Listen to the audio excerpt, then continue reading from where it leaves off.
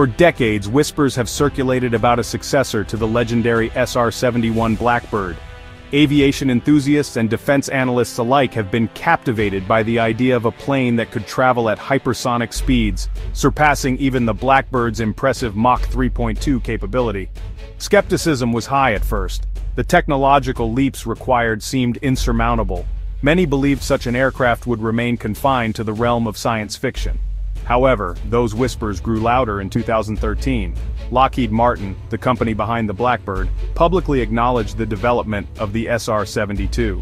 This aircraft was not merely a concept, it was a tangible project, shrouded in secrecy but confirmed as a national priority. The world held its breath. The era of hypersonic flight was potentially at hand. The SR-72 promised to be more than just a faster Blackbird. It aimed to redefine the possibilities of aerial reconnaissance and strike capabilities. At the heart of this ambition was the goal of achieving hypersonic speed, Mach 5, and beyond. That meant traveling at 5 times the speed of sound, fast enough to cross continents in a matter of hours. The potential was staggering. The SR-72 represented a seismic shift in aviation technology. It beckoned a future where distance and time were almost meaningless for a powerful adversary. The world waited with bated breath. What would this new marvel of engineering look like? How would it perform? And most importantly, what would it mean for the future of warfare? Before we delve into the SR-72, we must first understand the legacy it seeks to inherit. The SR-71 Blackbird, with its sleek black titanium body, was more than just an aircraft. It was a statement of American ingenuity. It was a symbol of technological dominance at the height of the Cold War. First flown in 1964, the Blackbird was designed for one purpose: to outrun any threat. Its design was revolutionary for its time. The SR-71 utilized a unique combination of a streamlined fuselage, delta wings, and powerful turbojet engines. This potent mix allowed it to reach altitudes exceeding 80,000 feet. At that height, the Blackbird could literally outrun missiles. Its speed and altitude made it virtually untouchable. The Blackbird's capabilities were the stuff of legend. It could survey vast areas of enemy territory in a single flight. Its sophisticated sensor suite provided invaluable intelligence during the Cold War and beyond. The SR-71 became a vital asset for the United States, shaping military strategy and foreign policy for decades. Piloting the Blackbird was no ordinary feat. It demanded a unique breed of aviator, one with nerves of steel and exceptional skill. The extreme conditions at high altitudes and supersonic speeds required specialized training and equipment. Yet the pilots who flew the Blackbird spoke of the experience with reverence. It was the pinnacle of their profession, a testament to human courage and engineering brilliance. The SR-71 Blackbird left an indelible mark on aviation history. It set a standard for speed, altitude, and reconnaissance capabilities that remained unmatched for generations. But time waits for no aircraft, not even a legend. In 1998, after decades of unparalleled service, the SR-71 Blackbird was officially retired. The decision was met with surprise and even sadness from some quarters. After all, the Blackbird remained the fastest, highest-flying aircraft ever built. Why retire such an icon? The answer was a complex mix of factors. The Cold War, which had fueled the Blackbird's development and deployment, was over. The threat landscape had changed. The rise of satellite technology and advanced surface-to-air missiles presented new challenges. While still formidable, the Blackbird was no longer invulnerable. Operating the SR-71 was also incredibly expensive. Its unique design and materials required specialized maintenance. Each flight was a logistical undertaking requiring dedicated support crews and infrastructure. As budgets tightened, the cost of keeping the Blackbird flying became increasingly difficult to justify. However, the retirement of the Blackbird left a void in intelligence-gathering capabilities. Satellites, while sophisticated, lacked the flexibility and responsiveness of a manned aircraft. They were predictable in their orbits, vulnerable to countermeasures, and could not always provide the real-time data that was often critical in rapidly evolving situations. The need for a successor was evident.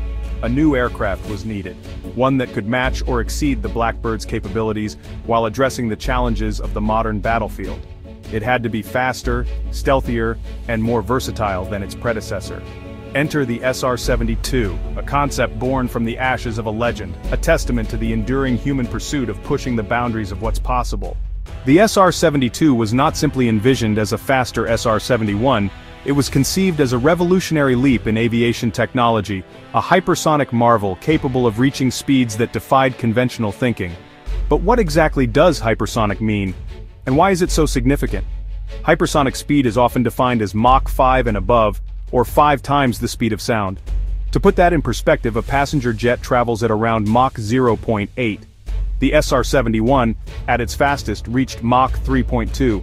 The SR-72, however, was designed to operate in a realm where air resistance becomes an immense challenge, where the very air around the aircraft behaves differently. At hypersonic speeds, the friction between the aircraft and the air generates extreme heat. Temperatures can soar to thousands of degrees Fahrenheit, hot enough to melt conventional aircraft materials. Overcoming this thermal barrier is one of the key challenges of hypersonic flight, requiring innovative materials and design solutions. The potential advantages of hypersonic flight are vast.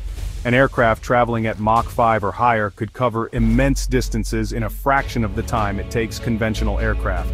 Imagine flying from New York to London in under an hour. This speed would revolutionize travel, logistics, and of course, military operations. In a military context, hypersonic aircraft would be incredibly difficult to detect and track. Their speed would give adversaries minimal time to react, rendering existing air defense systems largely ineffective. This capability would provide a decisive advantage in intelligence gathering, surveillance, and potentially even strike missions. However, achieving hypersonic flight is an incredibly complex endeavor.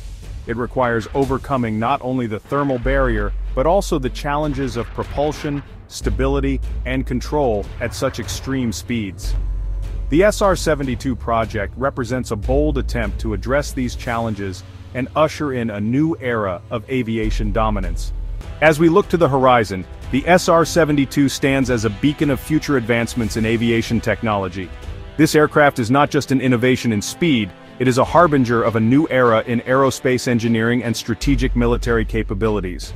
The SR-72's potential missions are as ambitious as its design, from ultra-fast reconnaissance missions that gather crucial intelligence in a fraction of the time, to rapid global strike capabilities that neutralize threats before they become apparent. The SR-72 is envisioned as a game-changer. Its ability to reach any point on the globe within an hour opens up unprecedented strategic possibilities. Technological innovations play a crucial role in making these missions possible. One of the most groundbreaking advancements is the development of advanced propulsion systems. The SR-72 is expected to utilize a combined cycle engine, which integrates a traditional jet engine with a scramjet. This hybrid approach allows the aircraft to transition seamlessly from lower speeds to hypersonic velocities, overcoming the limitations of current propulsion technologies. Moreover, the materials used in the construction of the SR-72 are revolutionary.